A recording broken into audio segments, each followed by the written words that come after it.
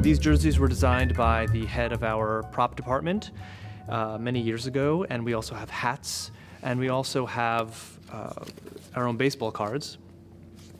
This spans many teams through many years. This is my rookie card, so I would have to assume this is the most valuable of mine.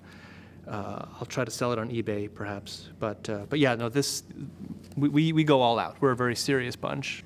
For me, and I think for many others, the best part about being on this softball team is that we get to interact with staff members who we wouldn't normally get to interact with. We have IT guys, we have staff members from music, dance, and drama, we have production people, custodial staff, all on the same team.